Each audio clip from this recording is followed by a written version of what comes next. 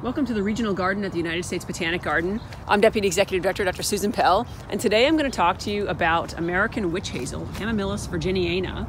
We've got a couple of specimens here that I'm going to share with you, and both of them are going into their gorgeous fall foliage. So you can see here these beautiful golden leaves, and this is a kind of a small shrub that grows in the eastern half of the United States. It's found from Texas up to Minnesota and east into all the states in the eastern half of the United States.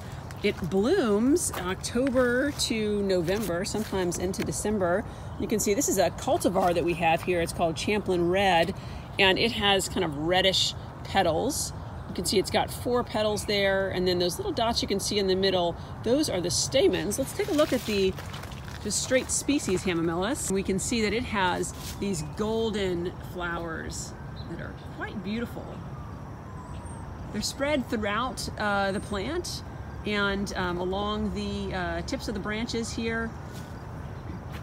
You can see here some more of that beautiful fall foliage. We're going to take a closer look at these flowers, and I'll show you some of the structures that are make it very fascinating to me from a morphological perspective. Again, here we can see those 4 stamens on the edge there, and then right in the middle is the pistil, the female part of the flower. Let's take a closer look. I've switched to my macro lens, and now we can see up close this beautiful flower. Those two little dots in the middle there, that's the pistil, the 2 stigmas of that pistil. And then we can also see the 4 structures around that, the little knobby kind of things. Those are the stamens, and they have dehissed or opened up their anther flaps to release their pollen. And these flaps are diagnostic, really characteristic of Hamamelis. And they pop towards the middle of the flower. If you imagine sort of throwing your arms back, that's kind of how these flaps open up. And in doing so, they release the pollen from the anther sacs. Now, just behind them, towards the outside of the flower, you can see the 4 sepals of the calyx of this flower, and then the long straps jetting out from it, those are the 4 yellow petals of this beautiful plant. It's important to note that this species blooms October to November, sometimes into December, but other species of Hamamelis actually bloom deeper into the winter.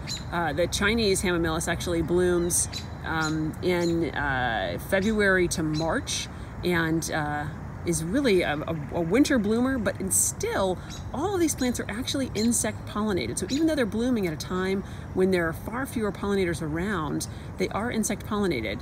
Hamamelis virginiana, the American witch hazel, is pollinated by flies and also bees, and the Chinese witch hazel might be pollinated by moths that can actually sort of shiver to maintain their warm enough body temperatures in order for them to fly around in those cold February, March days. So, fascinating plant, blooming in the winter and fall, but is insect pollinated. Thanks for joining me today to talk about witch hazel. I look forward to our future botanical adventures.